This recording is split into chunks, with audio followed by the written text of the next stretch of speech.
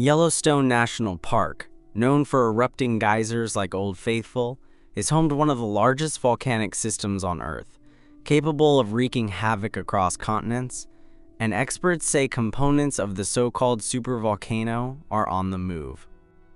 A new study published in Nature suggests that Yellowstone's magma and other superheated components have shifted northeast of the park's vast caldera, a giant volcanic crater that formed naturally hundreds of thousands of years ago.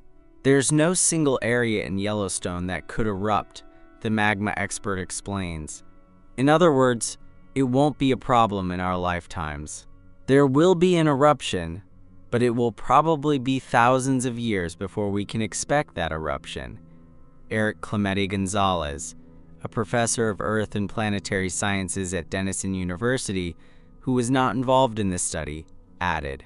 He believes the shift is the result of the gradual southwestward movement of the North American tectonic plate, extending into northern Canada and into southern Mexico. Yellowstone's last eruption was 70,000 years ago, according to the United States Geological Survey.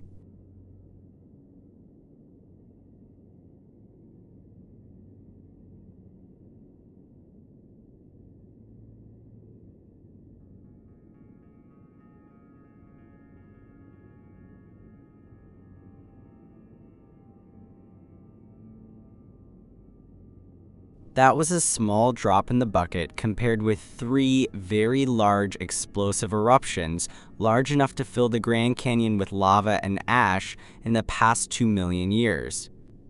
In the past few years, several new insights into the nature of Yellowstone's magma reservoir have been published.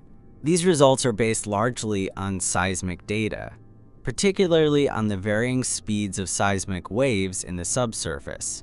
Seismic waves record information about the structure and composition of the subsurface as they travel through the Earth. From the seismic source to the receiver, the travel time can be used to determine how fast the waves are traveling. Hot or partially molten rock slows the propagation of waves compared with solid rock, so seismic waves that travel slower than expected may indicate the presence of hot or molten material. However, measuring the travel time from a single source to a receiver provides only an average of information along the wave's path. Therefore, it is difficult to accurately characterize the highly variable and complex subsurface areas, such as those beneath volcanoes. More data is needed. Just as with a digital camera, where more megapixels give you a better picture, more seismic data gives you better resolution of what the subsurface looks like. The current seismic network at Yellowstone is managed by the University of Utah Seismograph Station and consists of about 40 stations. The network not only detects earthquakes, but also offers important opportunities to investigate the structure of the subsurface.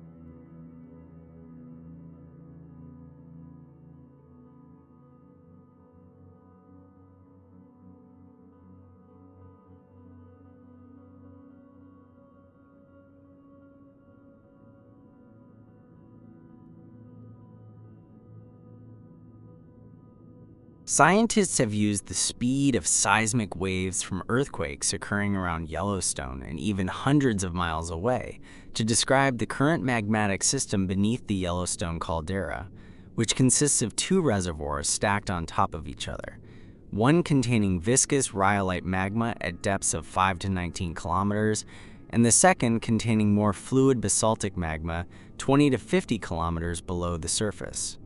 Based on seismic wave velocities, the melt fraction in the total reservoir system is less than 10% overall, assuming the liquid phase of the material is widely distributed in the solid rock matrix. The upper reservoir contains more melt, perhaps up to 20% based on recent estimates, than the lower reservoir, but both are largely solid.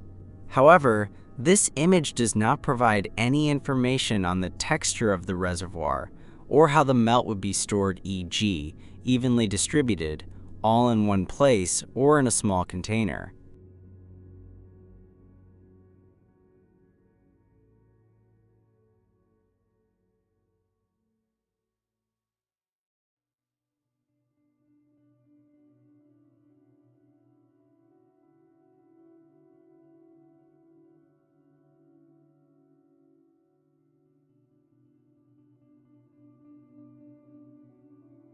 The University of Utah, in partnership with the University of New Mexico and Yellowstone National Park, is trying to address this knowledge gap with the temporary deployment of hundreds of seismic sensors across the region. The field campaign was conducted from August to September 2020, when about 650 autonomous seismic sensors, or nodes, were installed along roads and trails. These are the same types of sensors that have been used to study the dynamics of Old Faithful and steamboat geysers. The 2020 seismic array is designed to passively record seismic waves generated by the ocean, known as microseisms. Although the energy of microseisms is small, they can be detected by modern seismometers even very far from shore, and have characteristics that make them ideal for studying the crustal structure beneath Yellowstone. A recent study published in the journal Earth and Planetary Science Letters suggests that images derived from dense array data better delineate the boundaries of the magma reservoir and better capture its physical properties than data from the backbone seismic network alone.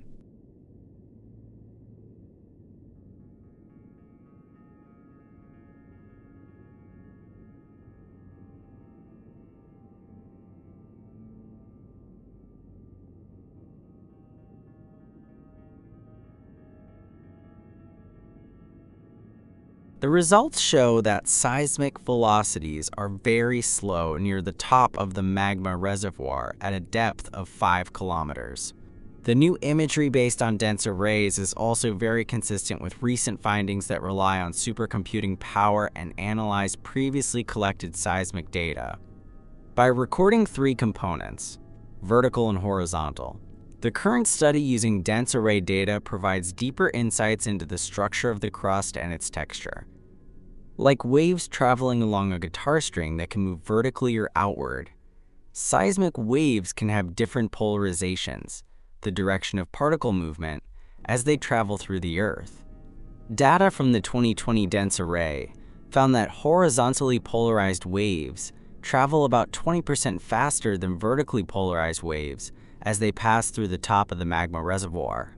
This suggests the presence of a localized horizontally elongated magma storage area, called a sill, which means that the magma is stored in a sheet-like form rather than being evenly distributed within the rock matrix.